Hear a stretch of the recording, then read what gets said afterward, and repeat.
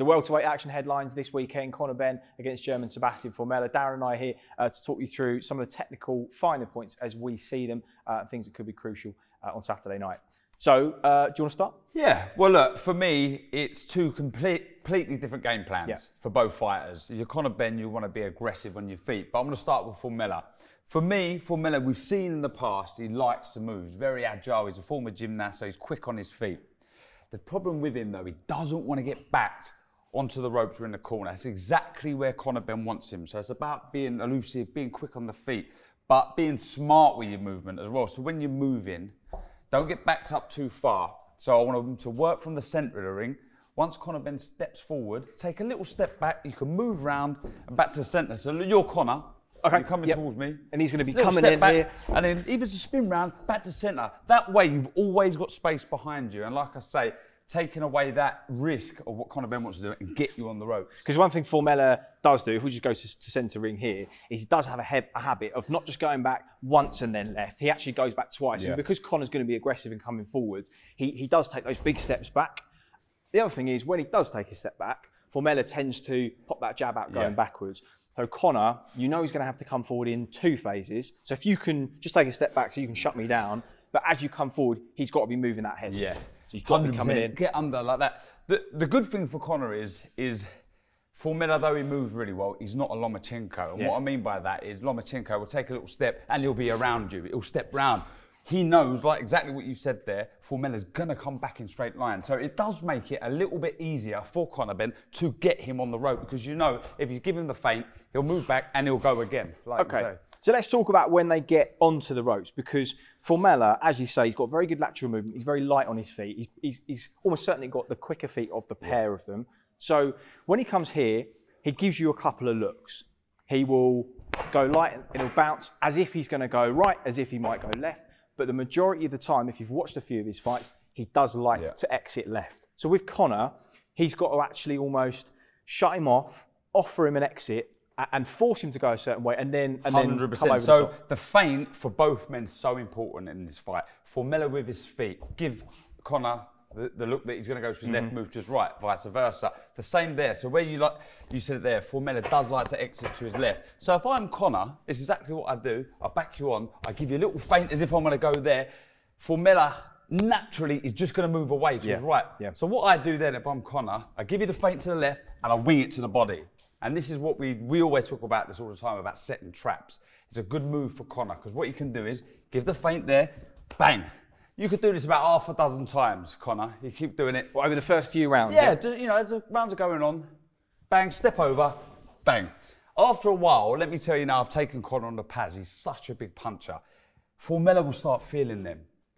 Then, I don't know, in the third round, fourth round, give him that again. That elbow's going to drop. And then come straight over the top. Because he's not going to want to take any shots around here anymore. Yeah. So usually, you drop your hand to try and cover it, come over the top. This is exactly what setting traps is all about. And Conor's got a perfect one he can use there. So in the Mbengi fight, we saw, which I think is more representative of what we're going to see on Saturday night. Mbengi, of course, who stopped Miguel Vasquez, a little bit slow on his feet.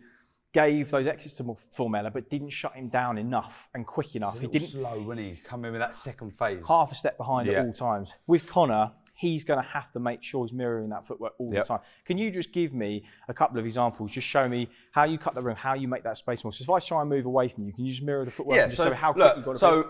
You're coming forward. Another thing for Conor, he has to be quick on his feet, because sometimes he can be guilty of it. He's got very quick hands. But what can happen is you let your hands go before your feet. And you don't take them with you. And you fall over your front foot. Against a boxer, a counter puncher like Formella, that's dangerous. Right. You know, though he's not a big puncher. So what you need to do is you're coming forward, he's got to be aggressive with his feet. Don't bring him in. As you're going there, step across, step across, step across. He's going to have to be physical. That's something that Sean Porter done so well against Formella, was so aggressive with his foot. But once he got in there, he made him pay. Bang, bang, bang, uppercut. But that's basically what you've got to do. Be aggressive with your feet, fast with your feet. And do you know what? That uppercut, a couple of times it landed from Porter, because Formella's got a traditional straight guard. When his head snapped up, he backed off. You saw him do that little thing where, you know yourself against Martinez, when you got hurt upstairs, you had a little bounce on just to check you. Sorry, mate, You had a little bounce on your legs, didn't you, to check they were still there. And you saw him Formella touch his nose a couple of times. If Conor lands that uppercut and he hurts him, don't finish with it. He's got to step on him. Come over with it. You throw the uppercut. The beauty of an uppercut is you're trying to get a reaction. So usually you land the shot, the head goes up, so bang, bang, come over with a hook, or bang, bang. That's what he's going to do. He doesn't like it, Formella, and he has got, when he's in close, his guard is open. He's open to an uppercut. So for Conor, don't finish on the uppercut, finish on a hook afterwards. A couple of things that happened in the Porter fight was when he got up close and he felt a little bit smothered, he was underhooking Porter's right arm, which is the danger arm, pulling his head in close here, and then occasionally just push off and work with his free arm there. Just when someone pulls you in and clinches, Conor's physically the much stronger of the two. Presumably, he's going to want to turn Formella every time until the ref breaks and try and make sure that he positions Formella so his back's to the rope as much as he can. So, so you're in here. Formella's the one that's going to be holding. Like you say, Conor's going to try and work inside, so he's going to grab on.